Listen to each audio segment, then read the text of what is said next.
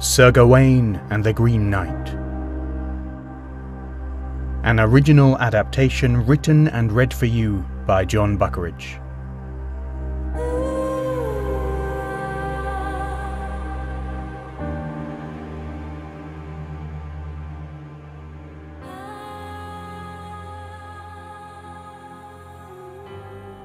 Part 8. The Wisdom of the Wirral. Gawain rode for some time. At every town or village he entered, he would ask if they knew of the Green Chapel or the Green Knight who dwelt there, but none did. Hours turned into days, and still he rode, sleeping rough and foraging for food. He passed the holy island of Anglesey and rode still further north, wishing his journey was taking place at a warmer time of year. Eventually he came to a land known as the Wirral. Gawain had heard of this place, though he had never been there. It had a somewhat unusual reputation. It was said that the people there were hardy and tough, but there were few who feared God, and the old ways were rife here. Gawain was not certain how he would be greeted in such a place, and so as he rode towards a small village he was on his guard. As he approached the first house, a voice called out to him, "Here, that's a fine horse you got there, lad. Where'd you get him?" From a small cottage at the end of a well-tended garden path, a figure emerged. The first thing Gawain noticed was his smile. It was the warmest and most welcoming smile he had ever seen. It wasn't just a smile with the mouth, as Gawain had practiced to charm ladies. It was a smile that included the man's whole face. His eyes crinkled up with 1,000 laughter lines as he walked towards Gawain, his arms open wide in welcome, his hands trailing through the beautifully tended garden flowers. It was like everything about the man was one walking grin. Gawain was so disarmed by the warmth of the welcome that he quite forgot to be on his guard, and found himself smiling back as he answered, "This is Gringelly. He is my faithful friend. He was a gift to me from a king I met once," he told the man. "From a king, eh?" said the old man with a chuckle. "That's fancy. We don't get much by way of kings round here. We're mostly left to ourselves, you see." And now Gawain had had the chance to get used to the grin. He had the opportunity to take the man in fully. He saw the stranger was small, old, slightly hunched, and, now Gawain had time to notice, uncommonly ugly. Gawain was surprised that he had not noticed it before. He'd often been the first to judge people based on their appearance, but somehow none of it had seemed to matter in the light of that smile, shining like a beacon flame. "But surely you've heard of Arthur, though?" he asked the wizened old man, "the High King of all Britain." "King Arthur?" he replied. "Well, of course I've heard of him. Famous as they come is Arthur. So you're one of its knights, are you? Which one are you? Lancelot? Peridot? Kay?" Despite Gawain's recent adjustments in attitude, he felt a pang of jealousy that the other knights were mentioned first. It must have shown on his face, because the man burst out in good-natured laughter. "I'm only ribbing you, lad. I can see who you are from that great green axe on your back. You'll be Gawain then, eh?" A few months ago, Gawain might have taken offence that a man like this was making jokes at his expense, but the warm smile of the man had charmed him so much that he couldn't bring himself to muster any anger. "Welcome, Gawain," the man went on. "Are you stopping in the village or just passing through?" "I'm just passing through, I'm afraid. Though if you can recommend a good inn, I'd be glad of the chance to rest and eat for a while," he said, stretching and saddle-sore. "You'll want Rosie's place. Carry on down the road and it's on the left. You can't miss it. Tell her Bertram sent you." "And that's your name, is it? Bertram?" "Me?" asked the old man, his eyes suddenly wide. "No, I'm Derek." There was a moment of silence while Gawain's brain caught up, and the man's face split with that glowing grin once again. "I'm only joking with you, lad. Don't mind me. Yes, Bertram's my name. Delighted to make your acquaintance." Again, that infectious grin passed over to Gawain. "And yours, Bertram," he replied, as he carried on into the village, a warm smile still wide on his face. On reaching Rosie's inn, he was greeted by more friendly faces. He'd only intended to stop for food and drink, then get back on his way, but with such a kind reception, he went ahead and booked a room for the night instead. Several days of hard riding and sleeping rough had left him weary and aching, and the thought of an evening spent by a warm fire with a drink in his hand and good company was really quite appealing. Having finally taken off his armour for what felt like the first time in forever, he luxuriated in a hot bath before heading downstairs for drinks and dinner. As he sat, a mug of excellent ale in his hand, he drew much interest from the visitors. It seemed they didn't get many strangers passing through, certainly very few knights of the Round Table. They welcomed him warmly, inquired after news of intrigue and interest, and made their suggestions as to where he might enjoy riding next. After a while, Gawain saw a familiar face as Bertram came in, nodded to Rosie, and approached him.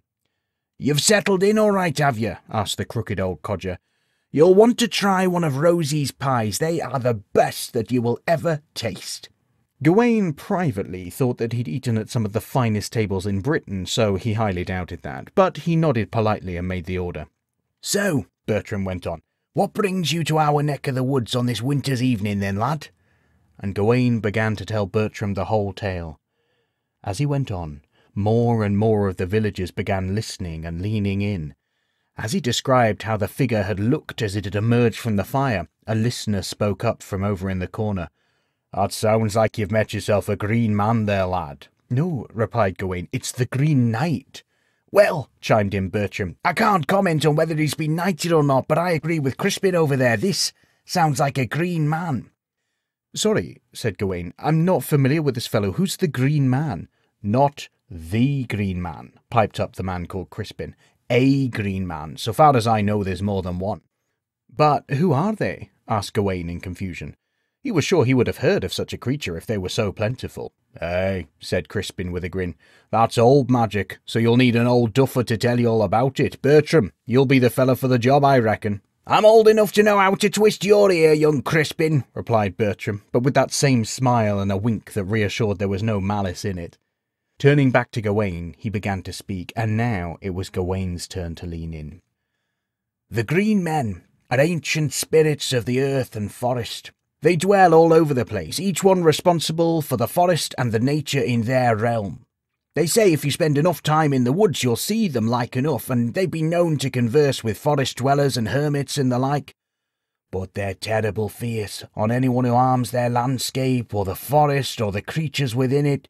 They're powerful too. If you anger a green man you'll know about it, but you'll not have long to live to regret it." Gawain thought on the huge figure of the year before, and the emerald embers of its eyes, and he could well believe it. "But why have I never seen one before?" asked Gawain. "I've travelled the country far and wide."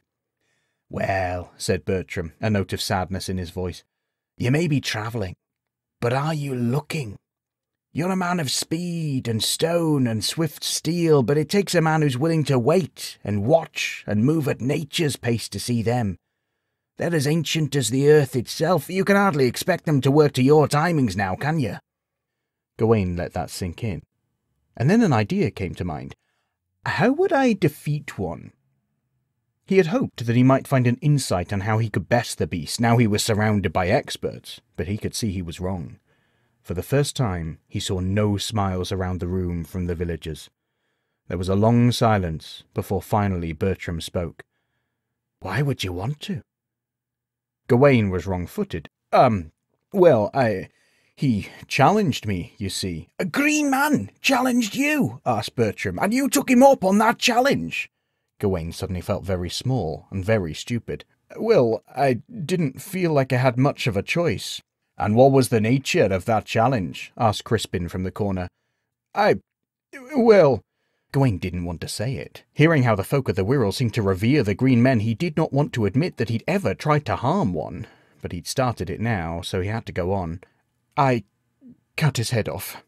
There was a brief silence, and Gawain rushed to fill it. "But it didn't work." The room erupted with laughter.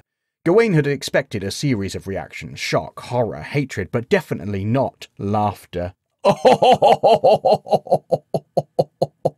chuckled Crispin. "You thought that you could behead a green man." He descended into fits of laughter that echoed around the crowded inn. "Hey, Rosie, did you hear that? You better bring this lad another slice of pie. He needs extra energy for that massive pear he's been carrying around."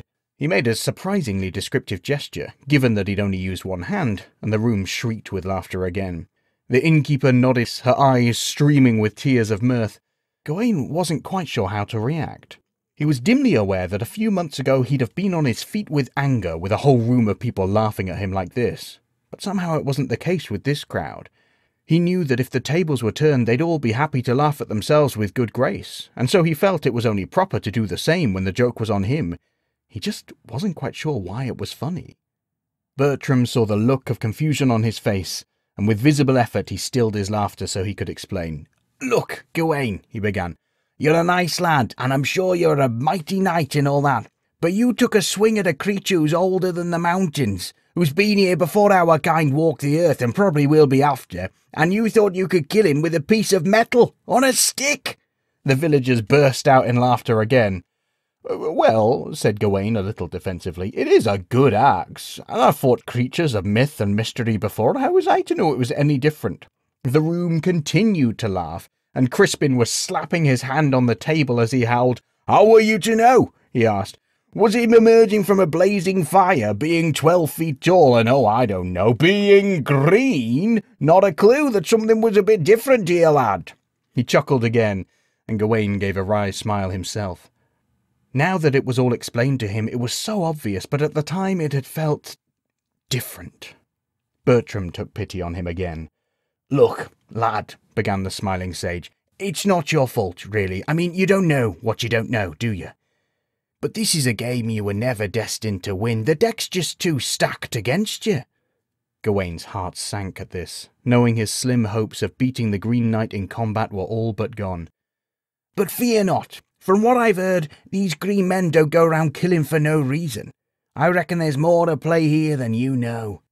At that moment, Rosie the innkeeper walked by and placed a piping hot pie down in front of Gawain, and Bertram went on. "Whatever that Green Knight has to teach you, I'm sure you'll discover it in the fullness of time. For now, you enjoy that pie. I can promise you that's a game where you'll definitely come out a winner." Gawain nodded his thanks, and Bertram drifted off, leaving him to his thoughts. He pushed the pie around his plate for a little while, thinking about the inevitable end to his journey and how his last flickering hopes of escape were now doused. "But you always knew how this path would end, didn't you?" asked the voice in his head. "So why not get each moment of joy out of it while you can?" Gawain nodded to himself and took a bite of pie. As it touched his tongue, he felt all his swirling thoughts slam to a standstill, as his whole mind was occupied by the flavours Rosie's pie had just delivered. Gawain had eaten at some of the fanciest halls in the world, with vaunted cooks who had studied for years, but this was definitely the finest pie he had ever tasted. He looked up and caught eyes with Rosie, who was grinning down at him warmly with a knowing smile on her face. She nodded in satisfaction, and Gawain ordered 2 more slices and 1 for the road. "You may be walking to an inevitable end," his inner voice said to him, "but there's no reason to do it on an empty stomach."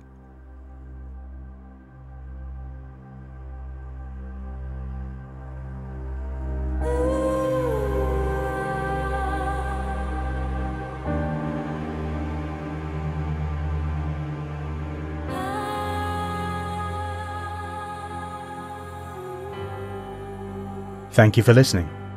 Sir Gawain and the Green Knight is a Settle Stories commission. Written and read for you by Jon Buckeridge. Story consultant was Miriam Sarin. Music was Tectonic by Saedra, downloaded via Uppbeat. It was a Parable Arts production.